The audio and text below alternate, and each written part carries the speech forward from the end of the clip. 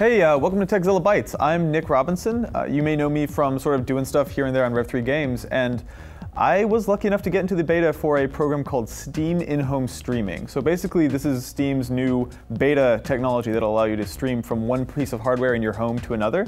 It's not really built for use over the internet right now. They actually don't even allow you that. But currently, you can stream from, let's say, like a nice big gaming PC rig like Patrick Norton has to my little crappy MacBook Air. And it works kind of incredibly well. We tested it out with a few games, Crisis 2, Joe Danger 2, and just a few others, and we were kind of shocked by how well it worked.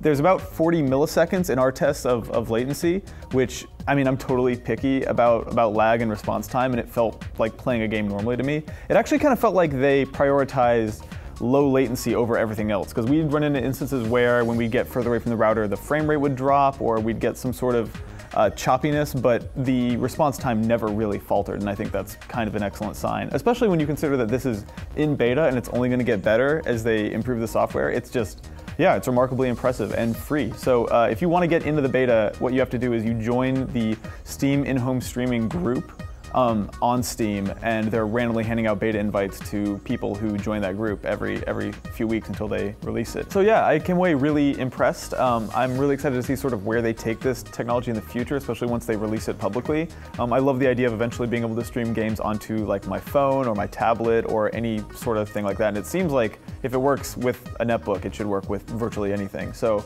yeah, really excited to see where it goes. Speaking of streaming, have you heard of this thing called Netflix? Go to netflix.com/Tekzilla for your 30-day free trial. But yeah, thanks for watching. You can go to tekzilla.com for more info, other episodes, or youtube.com/Tekzilla, whichever you prefer.